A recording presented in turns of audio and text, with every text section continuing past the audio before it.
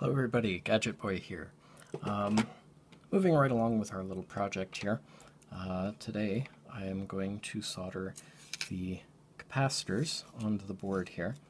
So I'm just going to sweep these over here. I've done a little primer video on how to identify capacitors, and you guys can go watch that. I'll put a link in the description, or if I can figure out how, maybe an annotation somewhere over here or something. Still new to YouTube, learning how to do things, so bear with me as I learn how to edit and process videos and go through this whole journey, sort of learning as I go. I did get a comment from somebody who saw my solder here. I was going on about how I like my lead-based solder, and they said, but your solder says it's rosin core silver bearing solder. Yes, well, actually it is. This is lead silver solder, which is actually, it's fairly expensive, but it is, in my experience, the best solder to work with. It is lead bearing. It says back here, warning, contains lead, do not inhale, yada yada yada. I find that the lead silver solder seems to melt a little more readily. It flows very nicely. It goes onto a circuit board very, very nicely. And despite being a little bit more expensive than other solders, I prefer using it.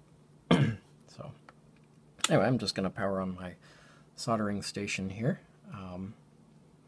I just have a simple soldering station that I picked up at a local store called RP Electronics. They have their own brand of electronic test equipment. It's called Circuit Test. My multimeter is on the same one. And in this case, it's a temperature-controlled Circuit Test SX500. I'll just grab it real quick and pull it into frame. So, see, Circuit Test SX500. This is the LED that tells you when it's heated. It goes green when it's ready. Little knob to control the temperature. This goo is tip tinner. You buy one of these and it lasts you about 1,000,000 years, and you just use it to tin the tip of your soldering iron when you're getting ready to do some soldering. Anyway, let's see if I can get my cable here without knocking anything over. So I'm going to go ahead and get started on the soldering. As with last time, I'll actually start a time lapse here so that you guys don't have to watch every single detail of the process. Now, when we're looking at the circuit board here, let's focus, here we go. We'll be putting them into these slots here where it says 104 or 22p. Those are the 22 picofarads, the 1 nanofarads. There's the little correction capacitor there, which is a 1 nanofarad capacitor. And then the slots here for the electrolytic capacitors. These are important. Electrolytic capacitors are actually polarized, and you'll see on the side of the electrolytic can here, there's a negative pole and a longer lead, which is the positive lead. If you plug these in backwards, they will do anything from bulging slightly to hissing and spitting smoke to even exploding. I might even blow one up in another video just for fun to show you guys what happens when you abuse electronic components. But yeah, observing polarity is very important on these electrolytic capacitors. So you'll see here it's got a little plus on the board showing which direction it wants you to plug the electrolytics in. So I'm just going to get started here. I'll start up the time lapse here and catch you guys on the flip side.